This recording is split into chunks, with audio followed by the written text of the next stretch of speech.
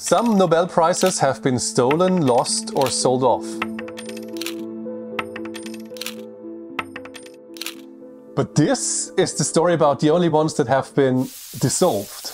Well, you cannot steal a Nobel Prize per se, of course, but you can steal the medal. Part of winning the Nobel Prize is being awarded a medal. It's made of 18-karat electrum, an alloy of silver and gold, and plated with 24-karat gold. When the National Socialists came to power in Germany in 1933, two German Nobel winners, James Franck and Max von Laue, did not want their Nobel medals to fall into the Nazis' hands. They entrusted their medals to Niels Bohr in Copenhagen, Denmark, even though bringing gold out of Germany was a capital offense. This instantly became a problem when Nazi Germany invaded Denmark on April 9, 1940.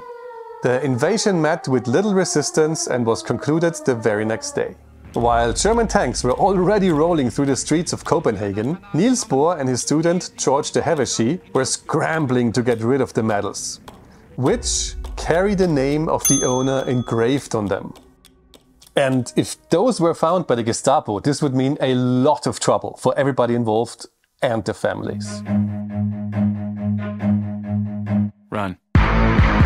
Bohr and de Hevesy decided against hiding the medals or burying them, as they figured the Nazis would still find them. De Hevesy, a chemist, finally decided to chemically dissolve the gold medals in the only acid that could do that: aqua regia, or royal water, a mixture of hydrochloric acid with nitric acid.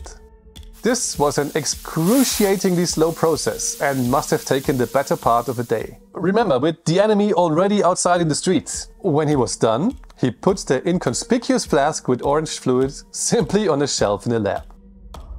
The institute was searched a short time later, but nothing was found. If any of the soldiers had lifted the glass, they would have immediately figured out that something was wrong here, because it still had the weight of gold. After the war, de Hevesy returned to Copenhagen and found the beaker still intact, innocently sitting on the shelf. He precipitated the gold out of the acid, and it was sent off to the Nobel Foundation in Sweden, where the medals were recoined and presented to their previous owners, Franck and von Laue. Subscribe for more science stories.